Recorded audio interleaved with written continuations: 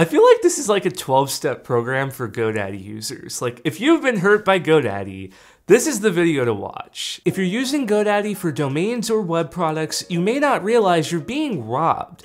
You need to stop using GoDaddy, and here's why. So what is GoDaddy? Well, GoDaddy is a top marketplace to buy domains, web hosting, email hosting, any sort of web product you would use to build your website. They were founded in 1997, and you may know them from their Super Bowl ads or aggressive online marketing over the years. So why is GoDaddy relevant? Well, GoDaddy is sort of like the Walmart of web products. That's because they spend a lot of money on marketing to keep a clean image and get the general public to recognize them. I happen to think they have one of the best looking websites I've ever seen, and I don't say that lightly. I'm pretty particular about UIs and visuals, and GoDaddy does a great job. They are expert marketers at getting their site to look very engaging and appealing. It's apparent that GoDaddy has a huge user base by the brand recognition they have. It begs the question, how could something be wrong with GoDaddy? I mean, they have to be doing something right for all these people to be using them, right? First, GoDaddy is overcharging you for basic web products, and you may not know what a fair price even is.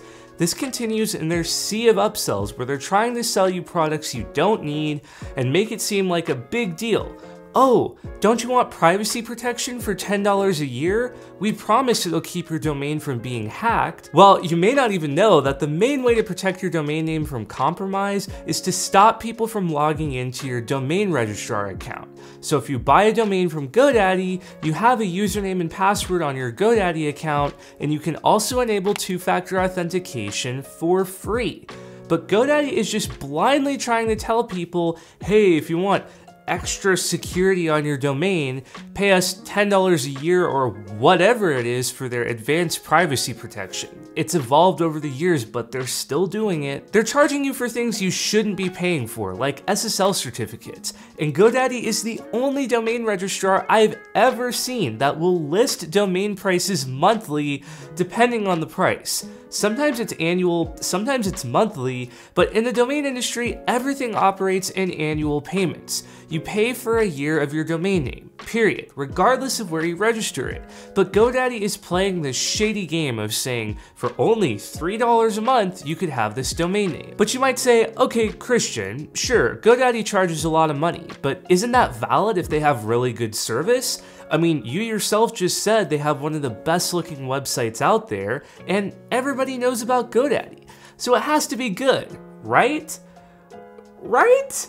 No, I mean, their dashboard is atrocious. Have you ever even tried to change name servers in the GoDaddy dashboard? I have never seen such an incompetent interface where I'm scratching my head and I'm frustrated, left wondering, how do I just change the name servers and point my domain to my web hosting? You know what? Producer Matthew over here does not use GoDaddy. I mean, he's used it in the past, but it's been a while since he's used GoDaddy. Now, I've just tried this the other day, so I sort of know how you change a name server, but Producer Matthew, it's been a hot minute, hasn't it? Yeah, I haven't used GoDaddy in years, probably. So. Yeah, so let's get you over here.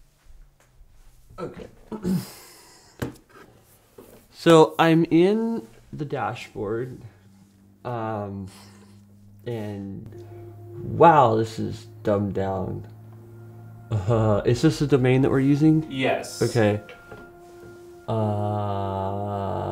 Manage domain, maybe? Use my domain? Contact information, who is privacy, use my domain?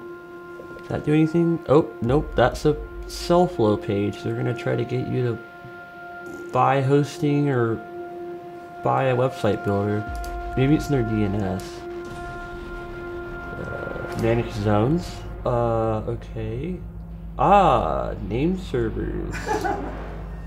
That's interesting. Hello? Okay. Connect my domain to a website I've built. Ew. What, do I just select WordPress? Or connect Oh, this is probably WordPress. Oh yeah, this is WordPress.com. Okay, going back. Name servers, change. Ah, there it is. Oh my goodness. So why is changing a setting like this so difficult? I mean, you just saw GoDaddy has a beautiful website. The buttons are elegant, everything looks clean and nice. Surely they know what they're doing with UI design. And they do.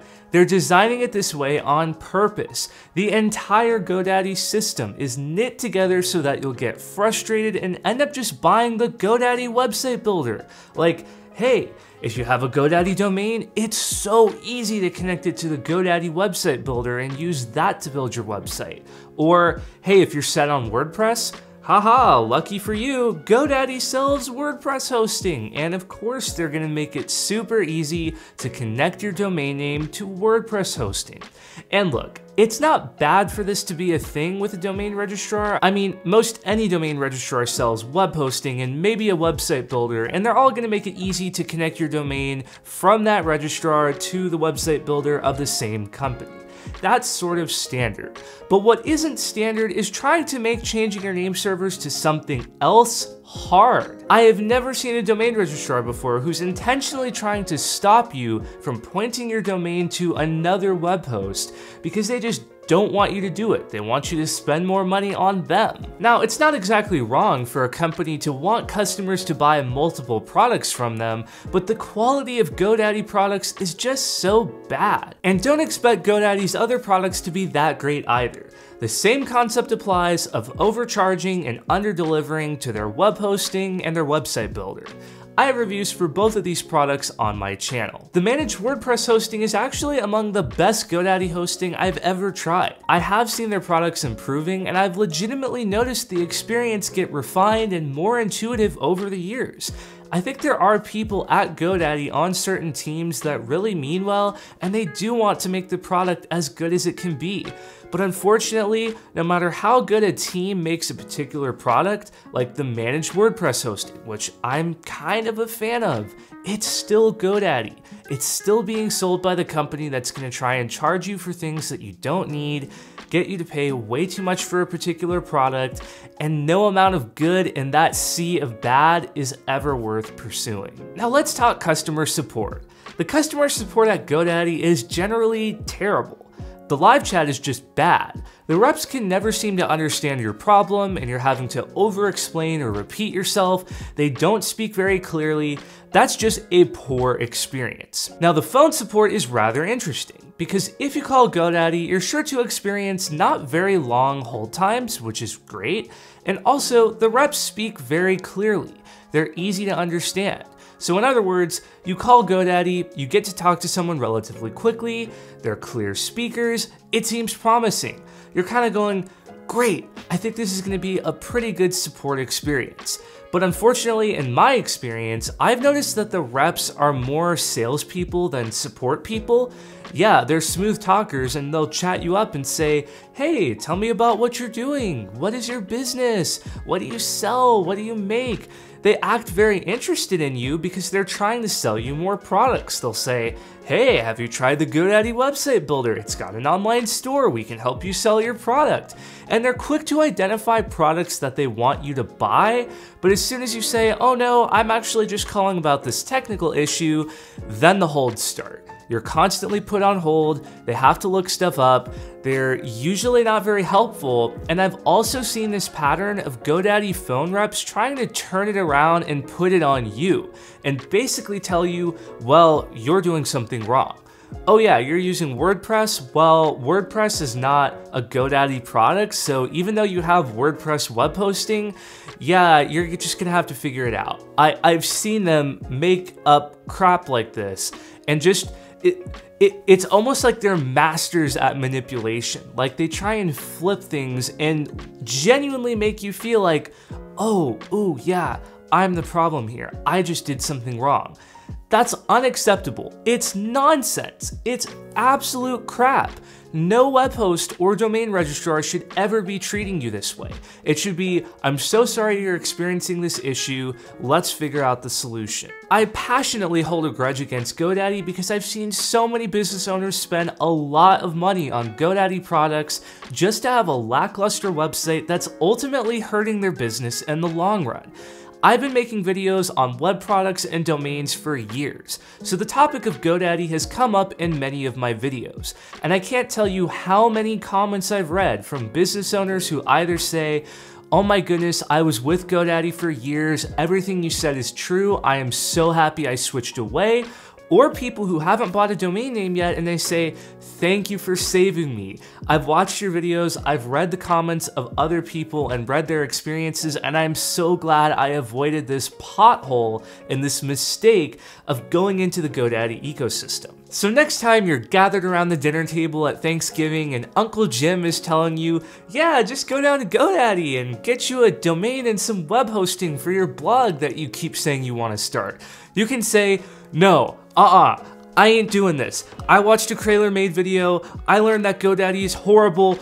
Uncle Jim, you're not using GoDaddy, are you? Please tell me you're not using GoDaddy. If you're using GoDaddy, we need to get your domain transferred somewhere else. You're gonna tell the whole world, don't use GoDaddy. Stop, please. Just do everybody a favor and let's normalize using anybody other than GoDaddy." So who else should you use? Yeah, so who else should you use? That is a great question. I would say Namecheap and Porkbun are great options. I also have an entire domain name registrar comparison you can watch covering many options, but Namecheap and Porkbun are two companies that I prefer. Namecheap is a great one-stop shop if you want domains and web hosting and email hosting, all under one roof. You can do that at Namecheap and get a really great value. Or if you're simply after getting a cheap domain name and you're gonna buy web hosting elsewhere or use, say, Squarespace or Wix to build your website, Porkbun is a great option. They have some of the cheapest domain names in the industry, but they still deliver high quality service. And that begs the question, what should you look for in a domain registrar? It should be a mix of value, features, and customer support. You don't necessarily want to go for the cheapest domain name out there. I want to stress that although I've been really hard on GoDaddy's pricing, I'm not against a company charging more for something if they can deliver a level of service that makes it worth the extra money. And a company like Namecheap, I think, is a great example of that. Namecheap is not the cheapest company out there. They're sort of middle of the road with pricing. They offer a great mix of value, features, and great customer support, so you're gonna be in good hands and you're not gonna have a frustrating experience. And if you already have a domain name at GoDaddy, don't panic, because you can actually transfer it out to any registrar. Unsurprisingly, GoDaddy doesn't make this a very easy process, but it's also not rocket science. There's nothing technical or scary about it. You've just got to get in that panel and you've got to find the authorization code so that you can give that to your new domain registrar you're transferring to, and they can take possession of that domain name. The only caveat here is if your domain name is newer than 60 days, meaning you bought it less than 2 months ago, you are not able to transfer it out from GoDaddy until it's been 60 days. And this is actually not something to be angry at GoDaddy for, because this is not something that they are doing specifically. This is a regulation from ICANN, which is the organization that regulates domain names. They say that a domain should be at a registrar for 60 days before it is transferred to another registrar. So that is actually one thing. Although it's very frustrating, it's not really GoDaddy's fault. And although GoDaddy is annoying, your domain name will be fine living at GoDaddy for a few more months. You can point it to wherever you need to. I mean, look, GoDaddy products are functional. It's just a very, very frustrating experience. So if you've used GoDaddy, I would love to know your experience in the comments below. Also be sure to check out my domain name registrar comparison to learn the best place to buy a domain name for your needs.